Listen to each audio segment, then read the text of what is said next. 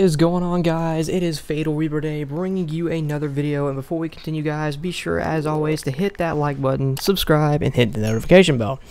Now, as you know, I usually do videos on the HP Pavilion, and we are on it once again. Got you a frame counter in the left corner, and the settings on this game, which is Resident Evil 2 Remake, for those of you that don't know, is all on high settings. So I turned everything on high and confirmed it, and we got the frames that you're seeing in the corner. I got about 60 or higher frames, so you could put it on VSync and just run a constant 60 if you wanted to.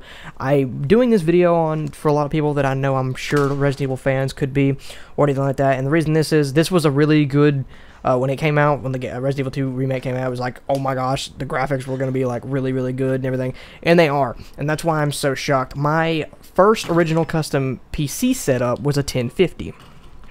For those of you who don't know, the HP Pavilion has in the description below too, if you don't know, a 1650 graphics card, an i5 9300 processor, and I do have 16 gigs of RAM in it now, but it comes with a standard 8. And you can upgrade to 16. You can check my videos if you want to see, guys, for that. There will also be links down in the description below if you want to get the RAM for it. That being said, I am just blown away of how well it played Resident Evil 2, because I remember when my first custom PC, it actually kind of lagged and would not play, and it would play, but it was like, it's almost like it was glitchy. And that was with a 1050. That was a custom made gaming PC, and it actually had trouble. But this gaming laptop, and usually laptops are, on the lower scale compared to a, custom PC desktop, and it's performed amazingly. Like, this laptop continues to still blow me away, and it's almost been a year. I've almost owned it for a full year, and it's still playing these amazing games so easily at ease with such high graphics. And we're getting, look at the frame, I mean, we're getting 80.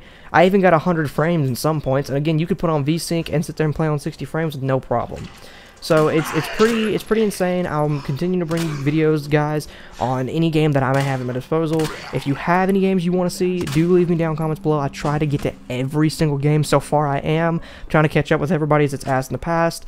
Do have a War Thunder coming out for the person who asked in the comments below, so you are getting that game. I did do a video on that, quick video, and I will be doing more. So if you guys enjoy this and you want to see more, please leave me some comments down below. Again, thanks for watching, guys. I hope you enjoy the video.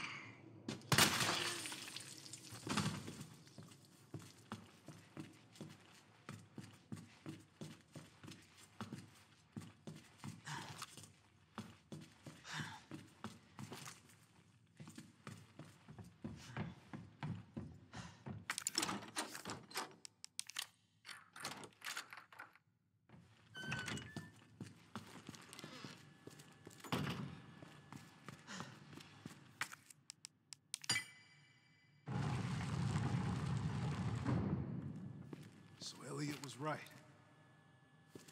Yeah, but the passage isn't open yet.